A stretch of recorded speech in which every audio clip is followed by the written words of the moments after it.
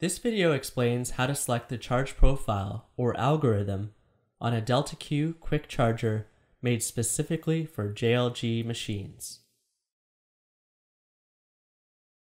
To check the default charge profile, make sure the charger is disconnected from AC power.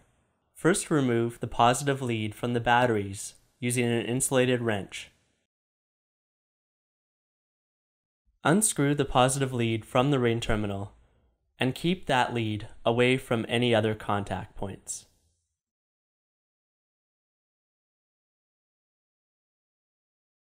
Connect AC power to the charger and let the charger go through its startup sequence. The default charge profile currently is number 42, as indicated by the number of consecutive flashes followed by a pause. This will occur for an 11-second window. After 11 seconds, the red fault light will begin to blink. The next section explains how to change the default charge profile. To change the default charge profile, make sure you start off with the positive lead disconnected from the batteries.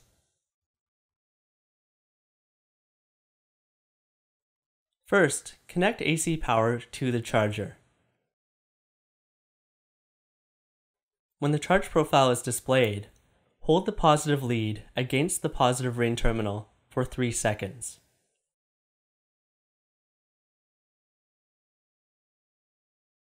Charge profile number 43 is now displayed.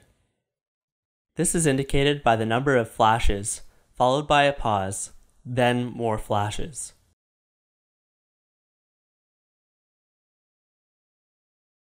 To progress to the next charge profile, again, tap the positive lead against the positive rain terminal for 3 seconds.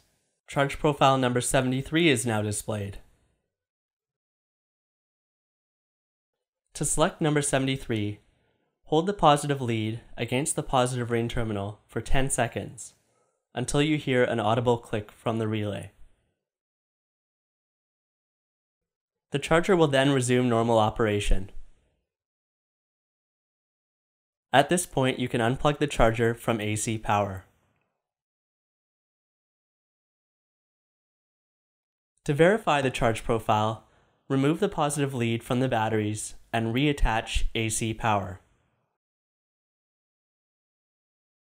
Observe the number of flashes to confirm the charge profile number. You've now successfully changed the charge profile on a Delta-Q QuiQ Charger made for JLG. Congratulations!